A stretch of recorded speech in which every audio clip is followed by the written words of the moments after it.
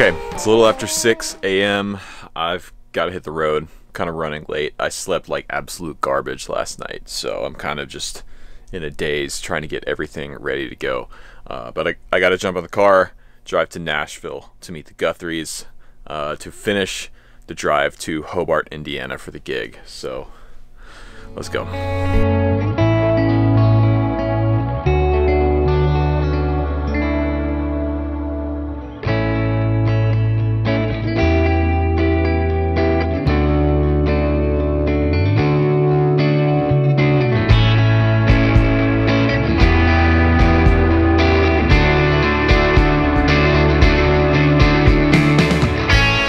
Alright, so I made the rendezvous on time here in Nashville with the Guthries, and I've got something pretty exciting to show you guys. Check this out. Man, we got upgraded, y'all. Nice new van, brand new trailer. We're like a real band now. And crazy. Look at this. Whoa. Whoa. Whoa. Whoa. Whoa.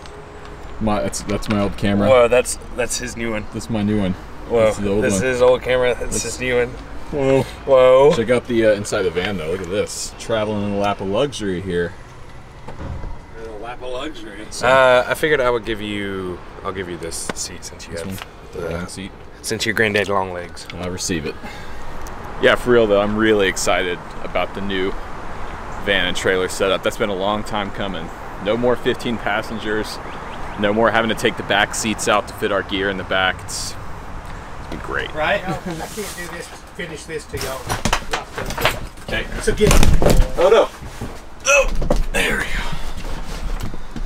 Man, we need a vault. We need a guitar vault. I literally just said that the other day. We just put it right here. Yesterday it wasn't. That was probably wise to go with a white trailer instead of black.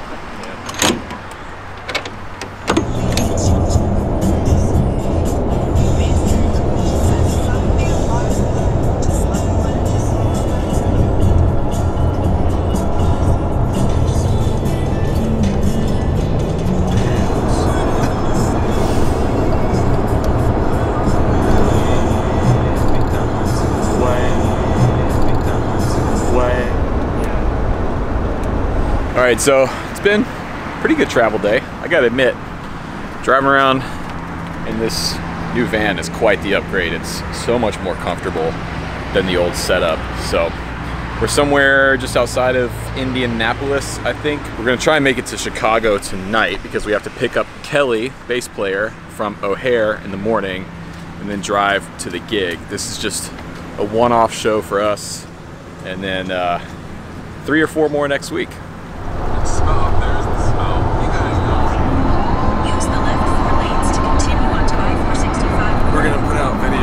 And they're gonna look the same. Yeah, we have the same shots. Yeah. I'm gonna title it the same thing you titled yours. We just use the same thumbnail and everything. Yeah. Trying to make the most of this golden hour while we're on the road, because we've been in the van all day and there hasn't been much very interesting happening as far as footage goes. So trying to take advantage of good light while we got it. So is Noah, even though he's stealing my shots. This is my light. Get out.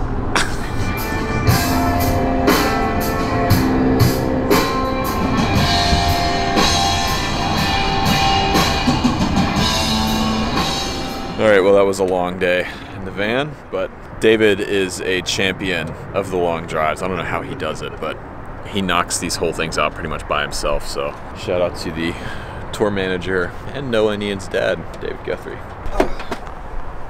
We made it. Come on. Why are we? Can we please stop? Yeah, no. I'm sorry. For real though, where are we? Outside, right outside of Chicago. Okay. We did one of my favorite drives today, which I haven't done since like 2015. Windmills. The windmill drive. Where is that? Indiana? I mean, they're all over the country. All of it. But no, but the one, you know what I'm talking about. I showed it in the vlog here. Not that mean, you would yeah. know that because we haven't seen it yet because I haven't made it because of because we can't time because of travel. time. Right. How does time work? God, I'm tired. The highway that you drive through the middle of Indiana is just windmills as far as you can see. It's really cool. I dropped a plate. Bunch of commie crap.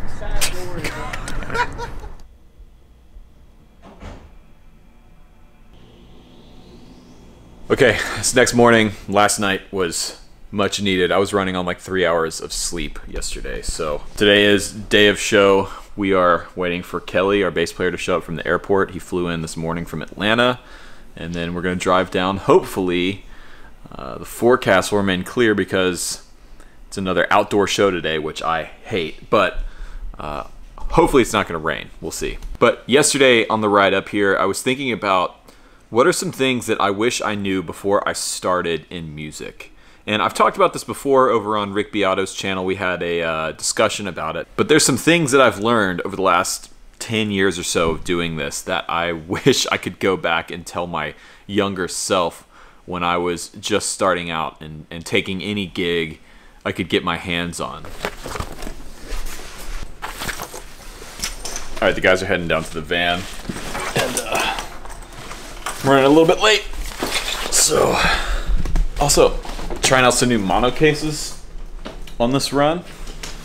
Specifically, this new stealth bag that they sent me. I'm thinking about doing a full video on traveling with guitars in gig bags. Just do a quick dummy check, make sure I didn't leave anything. But yeah, if that's something you'd be interested in, comment below. Wow, look at you! Look at this. It's a handle. It actually have a handle. It has two of them. Wheels. It's got wheels and they roll. Wow.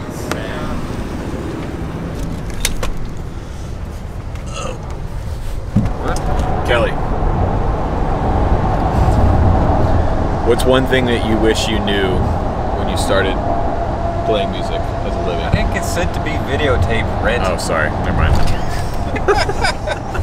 Sorry, what was that? I said, what is one thing you wish you knew when you started playing music? Like if you could go back and tell yourself one thing. What would you tell yourself? I would say to not worry so much about what people think of your playing and focus more on how you interact with people and your personality, like the hang. That's a good point, yeah. Like, I would say, again, what we were talking about earlier, be as intimidating as possible. Right. And put people off so much that they call you for gigs out of fear. Scare people into hiring you. Exactly. That's the best business card you can have. Fear. Is an intimidating face and demeanor. Intimidating face to go with your mesmerizing bass. Wow. Put that on a billboard with my face on it. That's a t-shirt for you. Kelly. Someone better not do this before I get in there. I'm trying. Hurry up. I gotta remember this. You don't remember your password? Oh, it's not that one. Oh no, I just missed it. As soon as I panned away, it turned over. No! Oh no, that was me. Was it? That was me. Was it? it? Did it? Yes. You clicked subscribe? I swear. Yeah. Kelly. Boom. Yeah. Yes. Yeah. Oh, that was weak. Hold on. I'm Mr. 60,000. 60,000.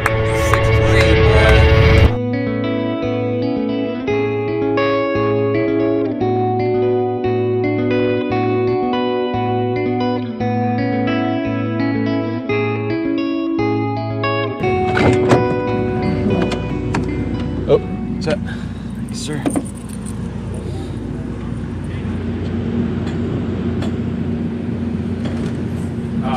Yeah.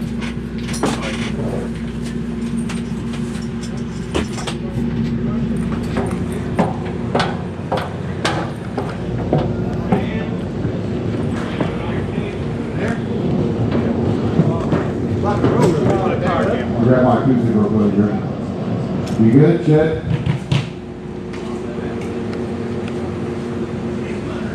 Yo, check out this old Sovtek MiG 50 like combo setup here.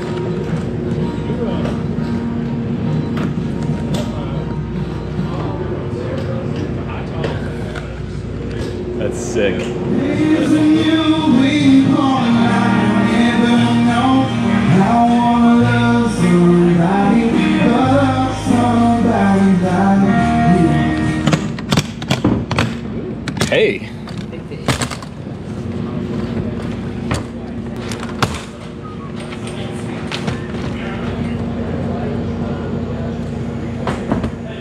Okay, so we finished that load in.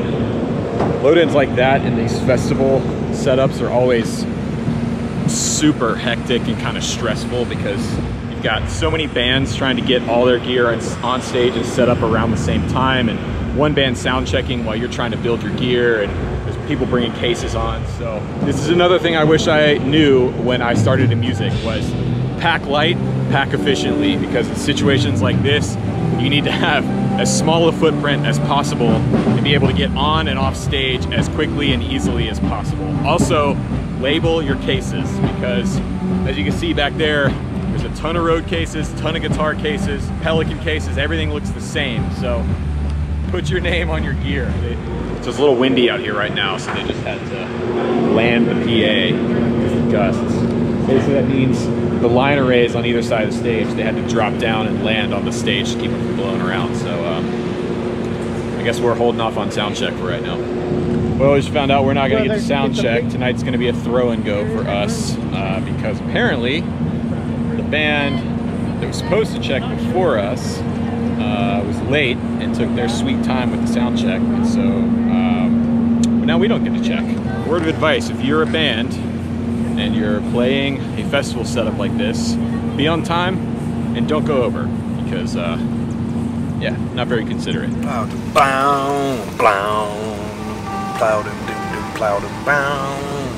Trying to warm up and just hanging out in the van before our set. Noah, it's one thing you wish you knew before you started in music.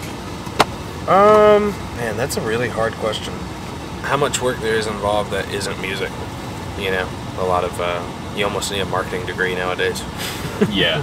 You know, and I'm not saying that's in really a bad way or a good way. It's just, yeah, it's part of the job now. You just have to put yourself out there, and for people like me who are very introverted and kind of uncomfortable with that kind of thing, you know, it's just an extra thing you have to overcome.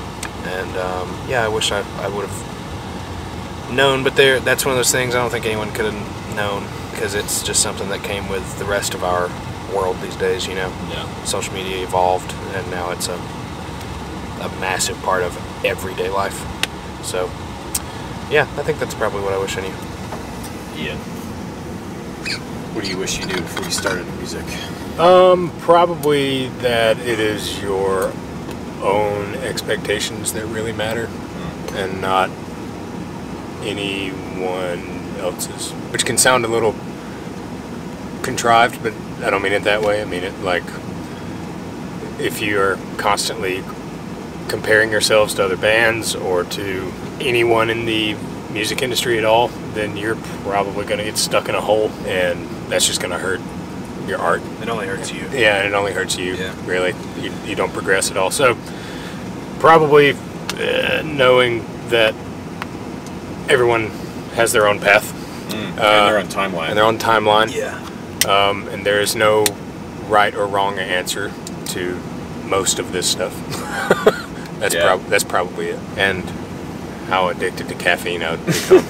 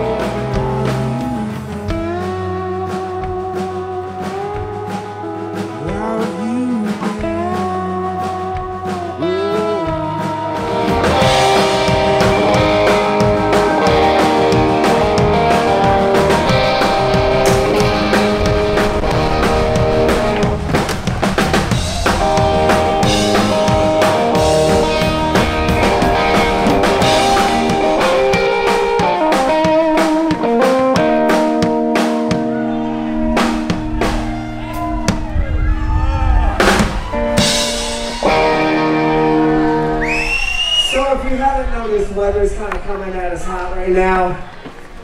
Anything with you, make sure you bring it out. And again, we're bringing everybody, if you would like to join us in the city center here. Oh yeah.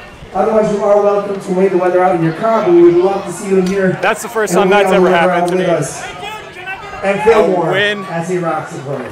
The wind was so bad it blew my whole guitar rack over, and oh my god.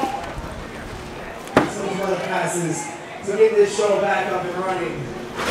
We keep this party going with you. And don't forget god, okay. Alright, let me. Holy shit. Oh my god. Yo. Grab my pedalboard. Pedalboard. Ridiculous. This wind is no joke. We need to get off the stage pretty quick.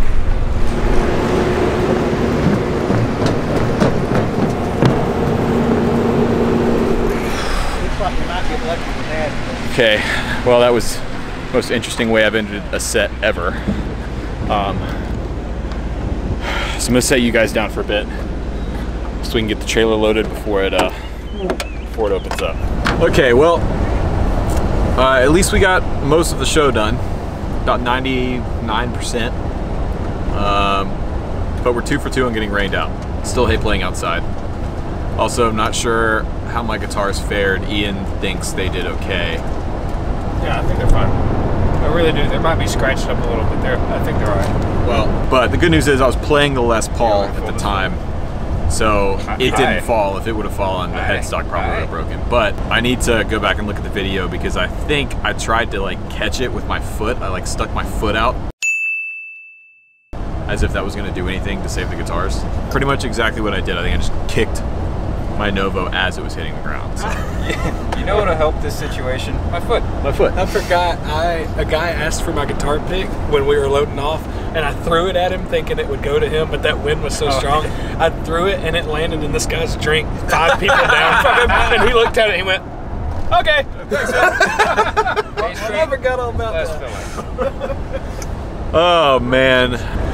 Yeah, so there we go. 2 for 2 and getting rained out, and looking forward to CMA Fest next week where we got 2 more outdoor shows. Well, good right now. Let's see if we can go 4 for 4 in Nashville.